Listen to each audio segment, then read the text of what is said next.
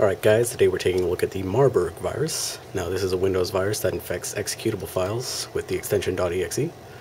And when you run it, it comes in this infected maze setup program. Now this is the standard maze setup for the Windows screensaver, where you can adjust the wall textures and floor and ceiling and everything, all the settings, all that good stuff.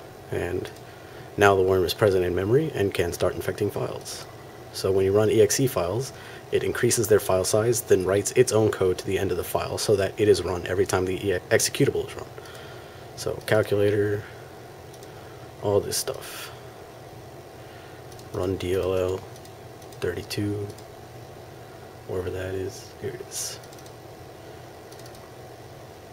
Alright, now 6 months after the computer is infected, and as long as it's in the same hour as the infection, it executes its payload, which is to draw these red Windows error circles all over the screen every time an infected file is run. Now this would get very annoying quite fast, but it's only on certain infected files. How it determines, I don't know. There we go. Doesn't like that.